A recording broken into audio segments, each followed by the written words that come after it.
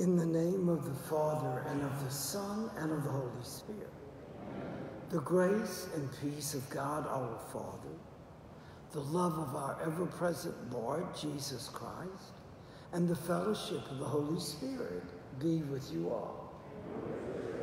My brothers and sisters, as we welcome several of our younger parishioners to Holy Communion for the first time, we also turn to today's gospel. We hear the Lord Jesus showing to us his ever-present love, so that we might place our faith and our trust in God's love for us. Let us begin this Mass by first calling to mind our sins and then asking the Lord for his divine mercy. Lord, for the times that we have failed to recognize how deep is your love for us, Lord, have mercy. Christ, for the times that we have not lived our lives in the light of your loving presence, Christ, have mercy. And Lord, for the times that we have not been your people, sharing your goodness and your grace, Lord, have mercy. May Almighty God have mercy on us. May he forgive us our sins, and may he bring us to everlasting life. Let us pray. Grant, O Lord, that we may always revere and love your holy name, for you never deprive of your guidance those you set firm on the foundation of your love.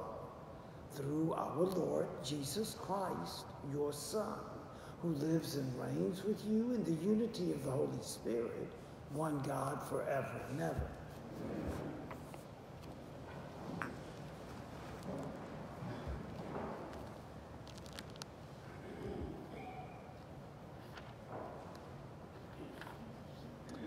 Today's first reading is taken from the second book of Kings. In the 10th month of the 9th year of Zedekiah's reign, on the 10th day of the month, Nebuchadnezzar, king of Babylon, and his whole army advanced against Jerusalem, encamped around it, and built siege walls on every side. The siege of the city continued until the 11th year of Zedekiah.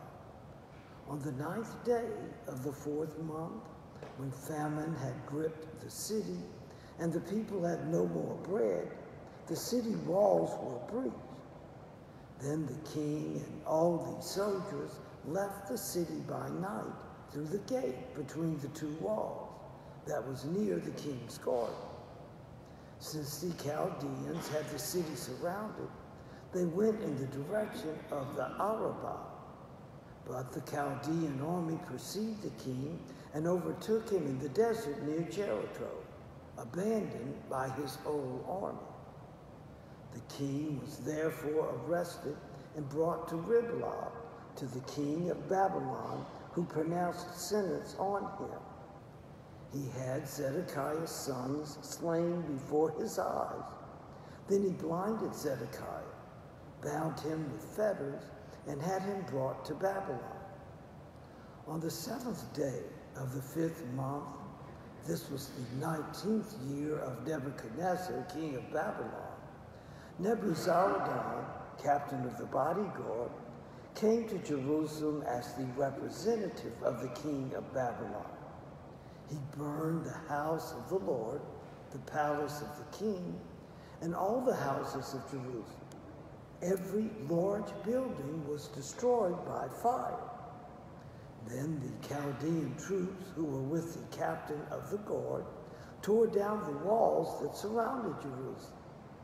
Then Nebuzaradan, captain of the guard, led into exile the last of the people remaining in the city, and those who had deserted to the king of Babylon, and the last of the artisans. But some of the country's poor, Nebuzaradan, captain of the guard, left behind as vine dressers and farmers. The word of the Lord.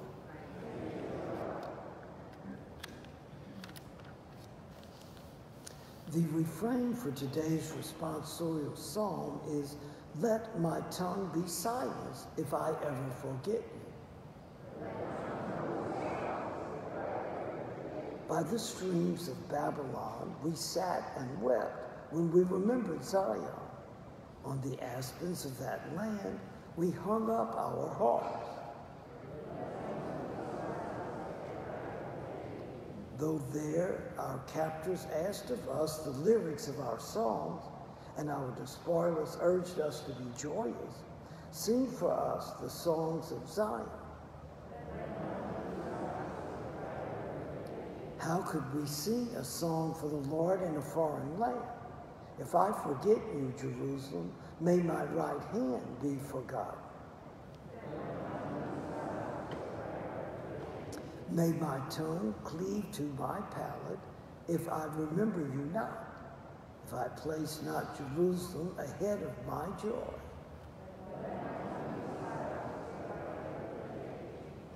Today's gospel verse. Alleluia, alleluia.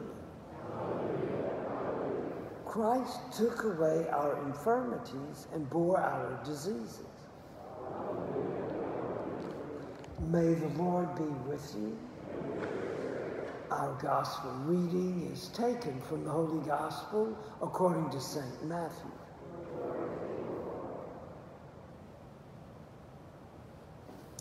When Jesus came down from the mountain, great crowds followed him. And then a leper approached, did him homage, and said, Lord, if you wish, you can make me clean. He stretched out his hand, touched him, and said, I will do it. Be made clean. His leprosy was cleaned immediately. Then Jesus said to him, see that you tell no one, but go yourself to the priest and offer the gift that Moses prescribed. That will be proof for them. The Gospel of the Lord.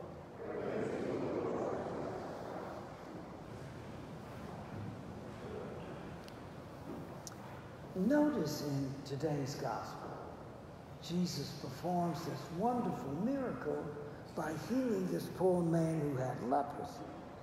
Now remember, back then, leprosy was still regarded as a very contagious disease. People who came down with leprosy had to live apart from everyone else. People who came down with leprosy had no cure. They simply could watch as the disease just grew worse and worse and worse, and they eventually died from it. So for Jesus to heal this leper was a wonderful disease. But you notice, at the very end of this gospel passage, Jesus tells the man who had been cured, go show yourself to the priest, but see that you tell no one. Now, showing oneself to the priest, what would happen is the priest would simply pull one of the person's hairs. If the hair had skin attached to it, then it was clear that the person was still leprous. On the other hand, if the hair came out and had no skin attached to it, that proved that the person had been cured. So that's why Jesus sent the leper to the priest, so that he could be allowed to enter back into normal society. But, I mean, this is such a wonderful miracle. Why was it that Jesus would tell that healed leper to tell no one about it? Why not let the word of Jesus' divine presence spread? Notice, Jesus did not simply want to be known as some traveling magician. Jesus did not want people to simply relate to him because of what he could do for them. Jesus obviously wanted us not only to recognize his loving power, but he wanted us to recognize the depth of his love for us. He wanted us to hear and live his teachings of eternal life. He wanted us to hear and live the very commandments, the very teachings that he would give us as to how we might become vessels of his love. Jesus wanted to be recognized as so much more than some traveling magician or somebody who would give people special favors every now and then if he happened to like them. Jesus recognized our need to worship the one true God. Jesus recognized our need to be taught how to do that. Jesus recognized our need to come to believe in eternal life and allow ourselves to accept that very eternal life, so that we might give of ourselves and our lives to the word and the will of the Lord Jesus. Let us now present to his heavenly Father our prayers and our petitions. That we might ever hear the word of God and live it with our whole heart, mind, body, and soul, we pray to the Lord. That we might turn to Almighty God in our times of need, but also what should be our times of gratitude, we pray to the Lord. That we might allow ourselves to value, to live, and to accept God's gift of eternal life, we pray to the Lord. For Joseph Ivu, for our own individual intentions, as well as our personal prayers of thanksgiving, we pray to the Lord. For those who will receive the Holy Eucharist for the first time today, that they might ever be in love with Christ Jesus and in love with his gift of Holy Communion, we pray to the Lord. And let us pray. Eternal Father, you show to us the healing, loving power of your Son, Jesus Christ. May we ever be devoted to the Lord. May we ever live lives of grateful presence in your presence, as we pray in the name of Jesus Christ, our Lord.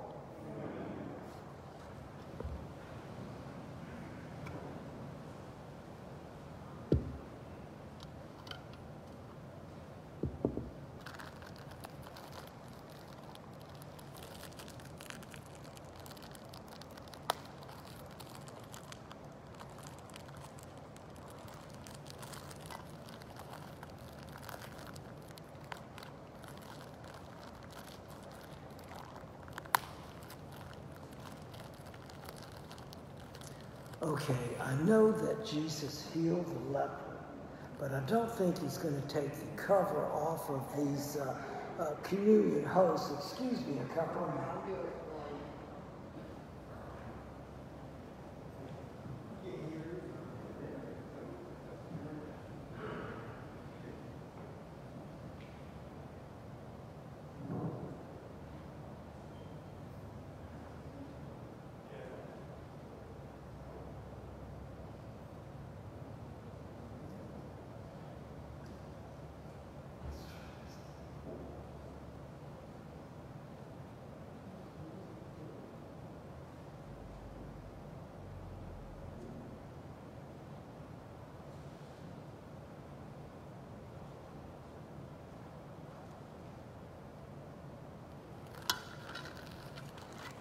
Lord Jesus, we thank you for your gift of eternal life.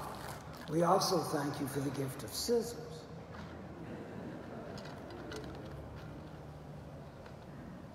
Blessed are you, Lord, God of all creation. Through your goodness we have this bread to offer, which earth has given and human hands have made. It will become for us the bread of life. By the mystery of this water and wine, may we come to share in the divinity of Christ, who humbled himself to share in our humanity.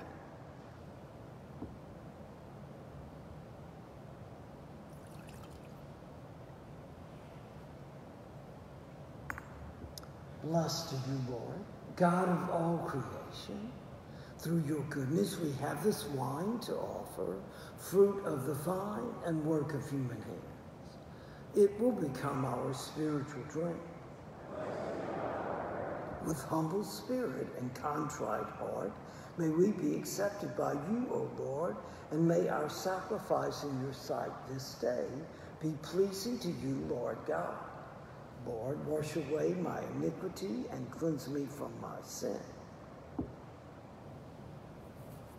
Pray, brethren, that our sacrifice may be acceptable to God, the Almighty Father.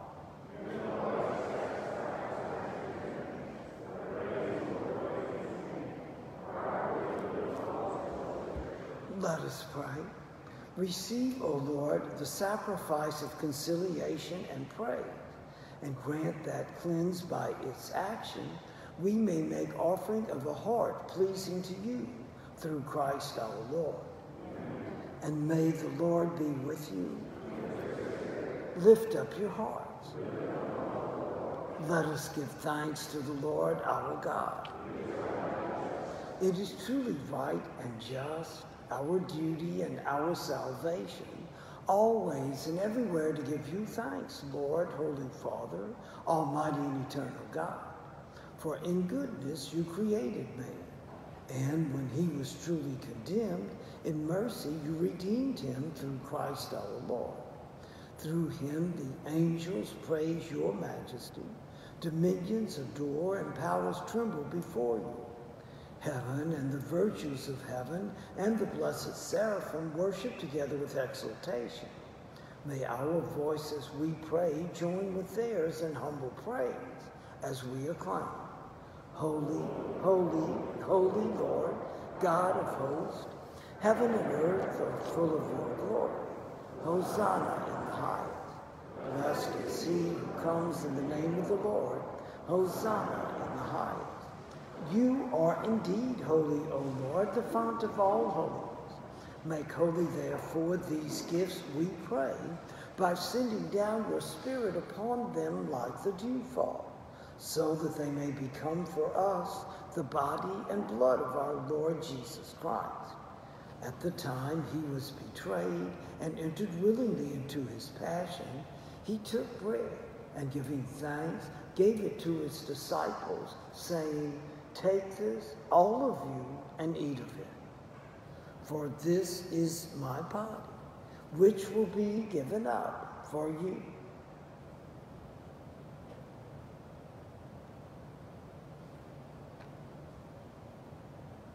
In a similar way, when supper was ended, he took the chalice, and once more giving thanks, he gave it to his disciples, saying, "Take this, all of you, and drink from it.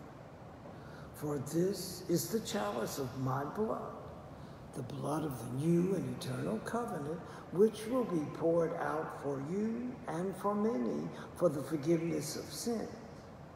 Do this in memory of me."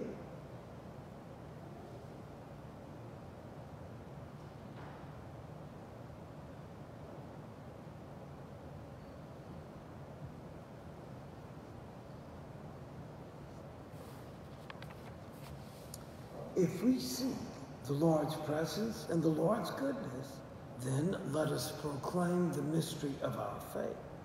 Save us, Savior of the world, for by your cross and resurrection you have set us free. Therefore, as we celebrate the memorial of his death and resurrection, we offer you, Lord, the bread of life and the chalice of salvation, giving thanks that you have held us worthy to be in your presence and minister to you.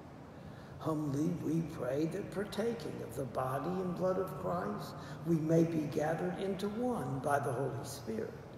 Remember, Lord, your church spread throughout the world, and bring her to the fullness of charity, together with Francis, our Pope, and Michael, our Bishop, and all the clergy. Remember also our brothers and sisters who have fallen asleep in the hope of the resurrection, and all who have died in your mercy. Welcome them into the light of your faith. Have mercy on us all, we pray, that with the Blessed Virgin Mary, Mother of God, with blessed Joseph, her spouse, with the blessed apostles, with St. John the Evangelist, and all the saints who have pleased you throughout the ages, we may merit to be co-heirs to eternal life, and may praise and glorify you through your Son, Jesus Christ. Through him, and with him, and in him, O God, Almighty Father, in the unity of the Holy Spirit, all glory and honor is yours forever and ever. At the Savior's command, and formed by divine teaching, we dare to say, Our Father, who art in heaven, hallowed be thy name. Thy kingdom come, thy will be done, on earth as it is in heaven. Give us this day our daily bread, and forgive us our trespasses, as we forgive those who trespass against us. And lead us not into temptation, but deliver us from evil. Deliver us, Lord, we pray, from every evil. Graciously grant peace in our days, that by the help of your mercy we may be always free from sin and safe from all distress, as we await the blessed hope and the coming of our Savior, Jesus Christ. Lord Jesus Christ, who said to your apostles, "Peace I leave you, my peace I give you," look not on our sins, but on the faith of your church, and graciously grant her peace and unity in accordance with your will, who live and reign forever and ever. Amen. The peace of the Lord be with you always. Let us offer each other the sign of peace.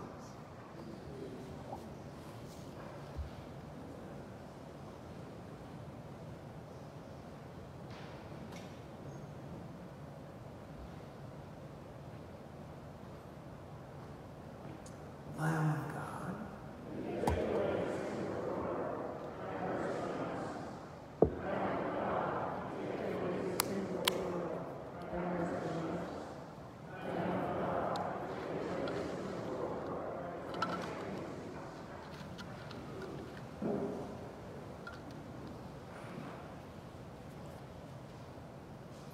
Behold the Lamb of God, who blesses us with the gifts of his divine love and his eternal life.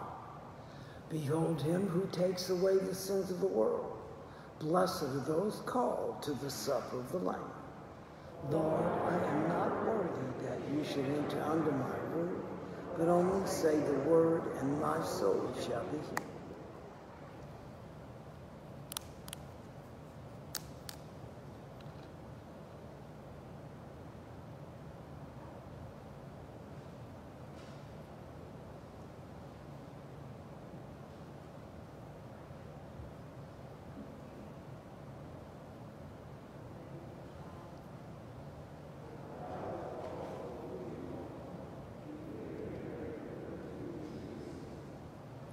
Everyone, for distribution of Holy Communion, we'd like to give the Holy Eucharist first of all to our First Communion candidates. Then after that, we'll come to the pews one at a time, asking you to receive Holy Communion. If you would simply go to the right-hand end of each of the pew sections where you were seated.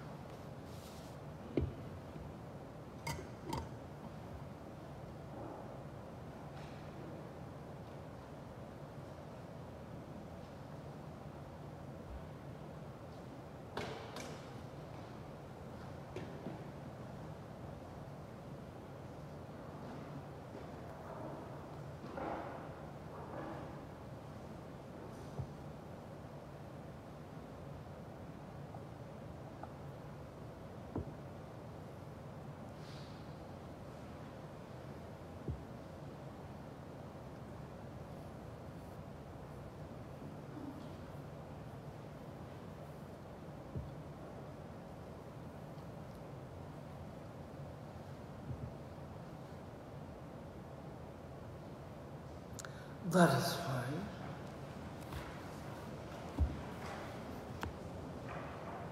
Renewed and nourished by the sacred body and precious blood of your Son, we ask of your mercy, O Lord, that what we celebrate with constant devotion may be our sure pledge of redemption through Christ our Lord.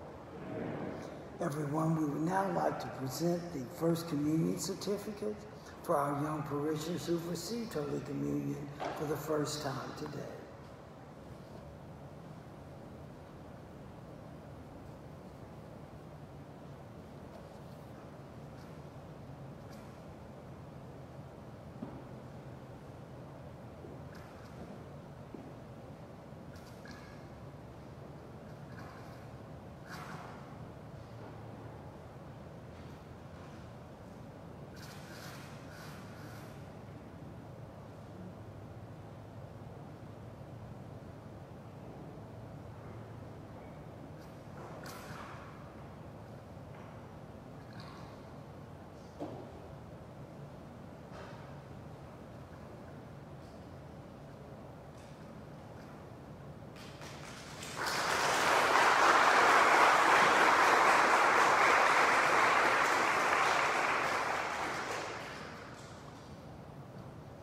May the Lord be with you.